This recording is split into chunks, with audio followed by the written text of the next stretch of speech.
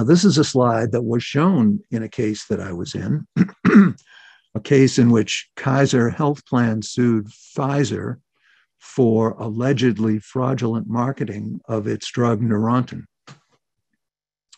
And you'll see that Kaiser prevailed. But this is how extreme the divergence between research and medical science and the marketing goals of the drug companies is. It's just laid out in black and white. And I don't want to spoil my punchline here, but this slide was created by a medical marketing and communications firm for Pfizer to assist in its selling of Neurontin. And this slide was a key, the slide and the behavior reflected in the slide was a key component of Pfizer having been found guilty of racketeering violations. Racketeering, like anti-mafia litigation law. And this was the first time that a drug company, this case was the first time a drug company had ever been found by a jury to be guilty of RICO violations, not just fraud, RICO violations. So this is the communications company telling Pfizer how to be successful. And what they say is that you must align the marketing and the scientific key messages. So what happens when there's a new drug, the marketing people will develop key messages that based on their focus groups and polling and talking to doctors and so forth, they develop key messages that, if they are supported, will optimize sales of the drugs. It's like talking points for a political party. It's just like talking points. So they develop these talking points, which don't necessarily reflect the truth. They reflect the most impactful statements that can be made, but they don't have to be made based on truth. So this is what happens when the scientific data is analyzed and published, and it's not, what is published has not been coordinated with the key messages that the marketing people have developed. So this is independent continuing medical education and publication plan. So, lost my mouse. Here we go. So here we have marketing messages are developed, the messages that will sell the most drugs, and they're put into slide kits for continuing medical education, and they're put into symposia presentations, and they're put into medical journal articles, proceedings, and monographs. These are marketing messages, but they haven't been coordinated with the study data. Now, you may be thinking that study data is objective, that it is not subject to the marketing needs of the commercial sponsors, but that is not the case. So in this situation, where the study data is independent, and based on the data, there are abstracts and posters, and that gets turned into manuscripts that are published in medical journals. But here's the problem. If you allow the study data to be independent of the marketing messages, then you get inconsistent key messages. The manuscripts may say one thing, but they won't reflect the marketing material that's based on the key messages. Now, the marketing company, offered a solution to this problem. Instead of having the study data going straight into the abstracts and posters and manuscripts, they put the study data, had to go through a filter of the marketing messages. So the doctors never got to see the study data that wasn't consistent with the marketing messages. And once you do that, then you do the abstracts, the posters, the slide kits for the drug reps and the key opinion leaders, and presentations at the professional meetings, and the manuscripts and the publications. And key messages are aligned. And this is the goal of the marketing and communication company that Pfizer hired to help them coordinate this. So the goal is to pass the study data through the filter of their marketing messages before it ever gets incorporated into any scientific or marketing material. And again, This concept is a key part of Pfizer being found guilty by the jury of racketeering violations.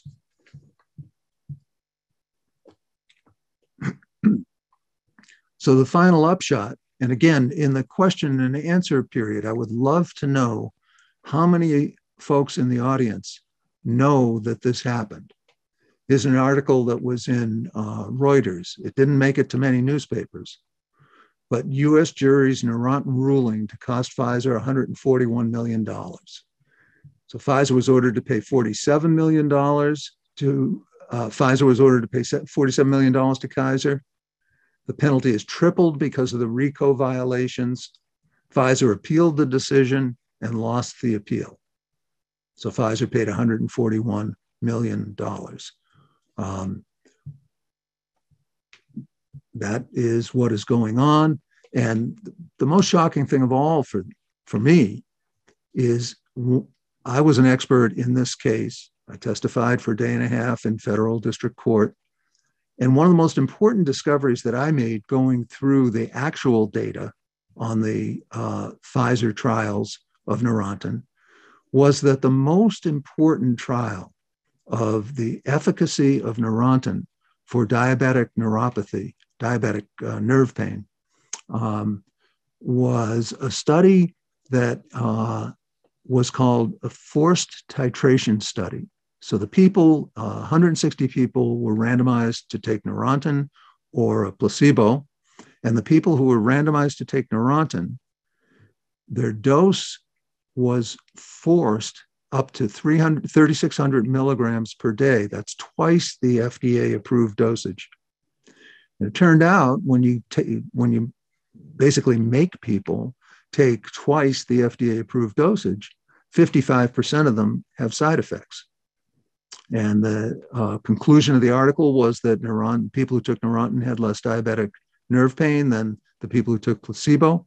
And Pfizer hired a PR firm, and they created 85 million impressions of this study amongst Americans, including physicians. And it got permanently embedded in Americans' consciousness that Neurontin, generic name gabapentin, is effective therapy for diabetic nerve pain.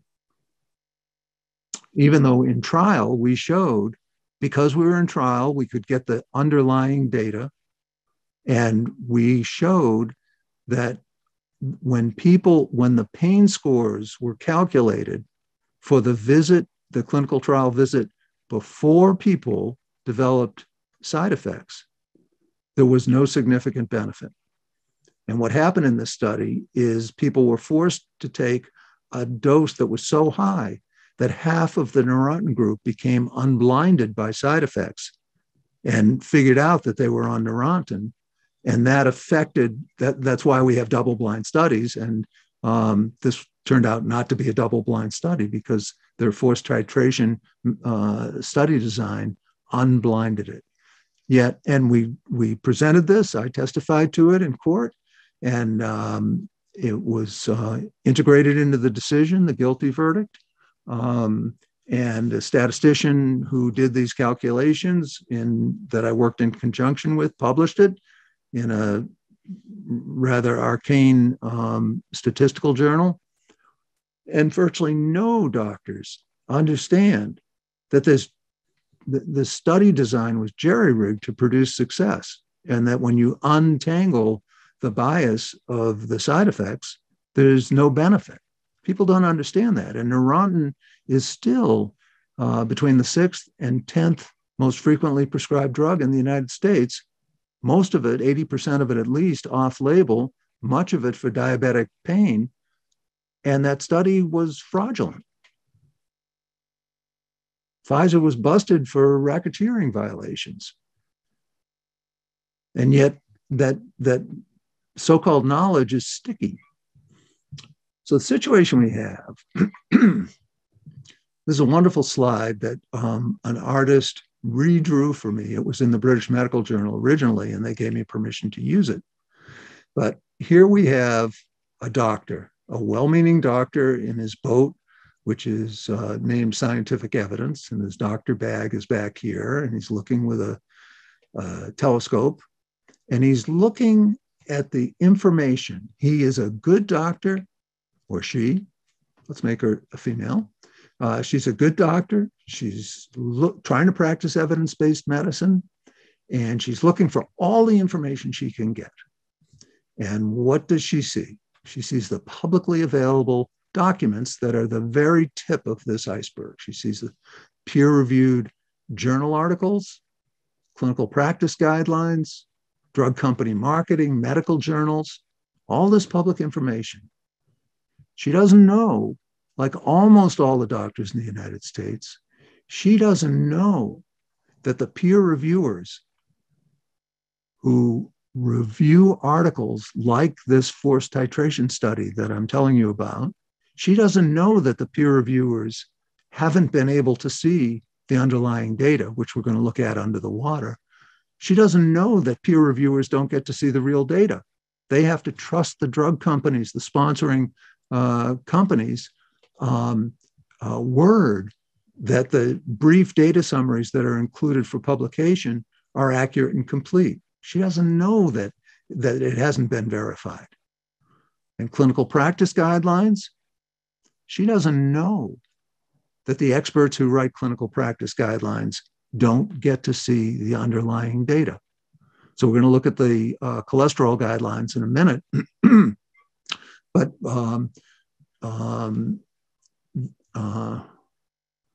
the cholesterol guidelines, which recommend that literally half of American adults above the age of 40 take a statin, she doesn't know that the experts who wrote those guidelines didn't get to see the data from the underlying studies. She didn't know that. And the drug company marketing, we just saw in this Neurontin trial, the forced titration trial, that the marketing included hiring a PR firm that brought that information about the faux efficacy of Neurontin for diabetic neuropathy to 85 million Americans. She doesn't know that that wasn't true. And the reason why she doesn't know it is because, A, she can't know it. She can't know it. The only reason why I know it is because we had, as working as a plaintiff's expert, we had discovery and subpoenas, and we could get the information we needed, literally get the hard drives from Pfizer's executives and marketing people and scientists, and we could piece it together. In these cases that I was in, often there were 20 million documents, and we could figure out what happened. So what's below the surface of the waterline is the non-public information. The case report forms are filled out usually by nurses who follow the patients along and do their follow-up visits. And then these completed case report forms are turned into electronic patient-level data sets. The data sets are turned into usually several thousand-page clinical study reports. She doesn't know that you can't see these, that these are not released. The drug companies own this data, and they don't have to release it. And the FDA doesn't release it. She doesn't know that. All she knows is what is public information. And she believes, as almost all American doctors do, that they're doing their job for their patients by relying on these public documents and not understanding that these documents that are invisible to them, owned by the drug companies, proprietary information, she doesn't understand that she cannot know what happened in the study without access to these studies. So if we go back to the 4 principles of the biomedical paradigm, we have to add a 5th principle now, marketism, which the principle says the value of new knowledge is determined by the market, by how much money is going to be able to be made for the investors rather than the contribution to public welfare.